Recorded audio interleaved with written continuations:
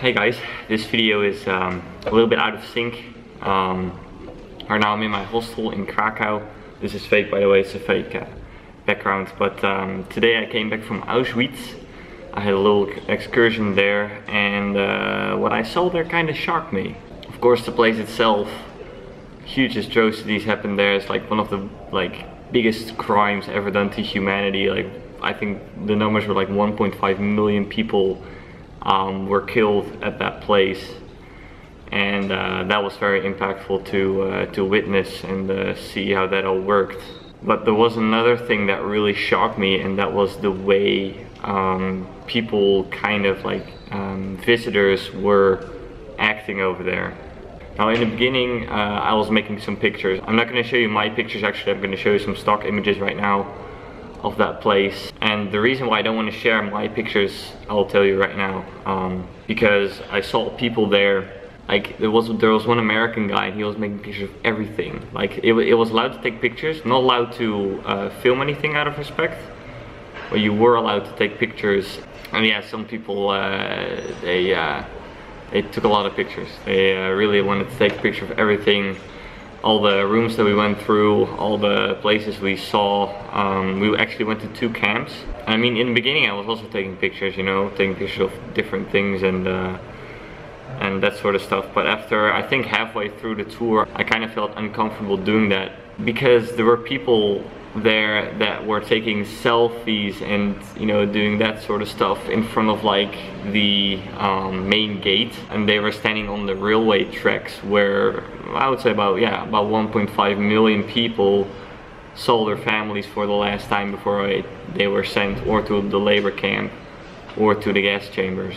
So in my opinion, it's a total lack of respect to do that. I mean, a lot of people, I think they didn't fully realize what happened over there, and I understand that you want to take pictures because, you know, it's one of those places that is very iconic. But what happened there, I think, is not really to take selfies at and that sort of stuff. So I don't know, I felt very, very uncomfortable there taking pictures or filming, which I didn't do. So it was a bit shocking to see that a lot of people, they only paid attention to the photos they were taking and not to the actual place they were at, you know, and what happened over there.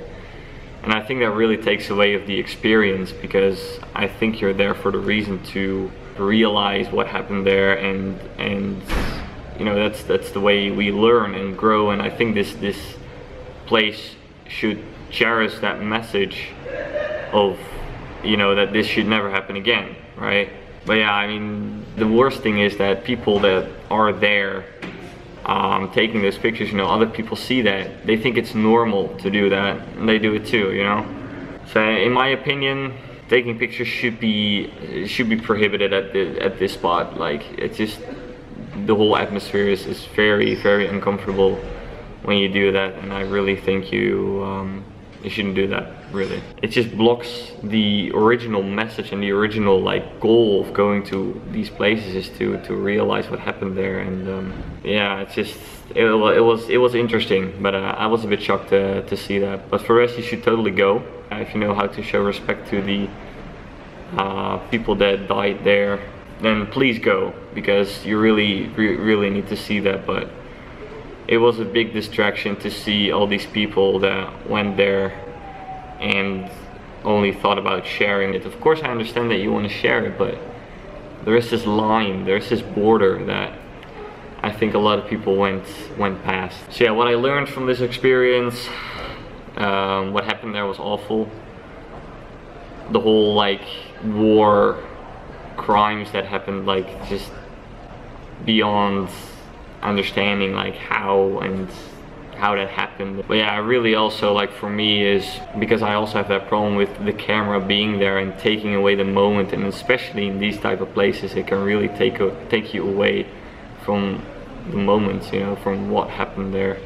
So that's why I decided not to share any of my pictures with you guys. But yeah, I hope my message comes across clearly here, because yeah, I think that this place really becomes like a tourist attraction like no other. Well, this is really a place that is different from other places. So anyway, that was my little explanation of Auschwitz, destruction camp, death camp and labor camp. We went to 2 different camps actually. The first one had all the like leftover shoes. There was like huge pile. There was like human hair there. It was just awful to see. There were a few places where you really couldn't take any pictures, just out of respect. Like for example, the hair, you could not take a picture of that, but I think you should not take a picture of anything right there, and just show your respect, guys. Show your respect to these people. Anyways, sorry for this little rant. I know this is a bit of a negative video. Yeah, I just want to give you guys a little heads up, and it's just my opinion, you know, it's just what I think. And I hope that message came across well. If you have any questions or comments, then just leave them in the description here. And yeah, tomorrow is back to the normal series. This is actually not a vlog, it's just gonna be an extra video. Tomorrow will be another normal vlog, so yeah, stay tuned for that.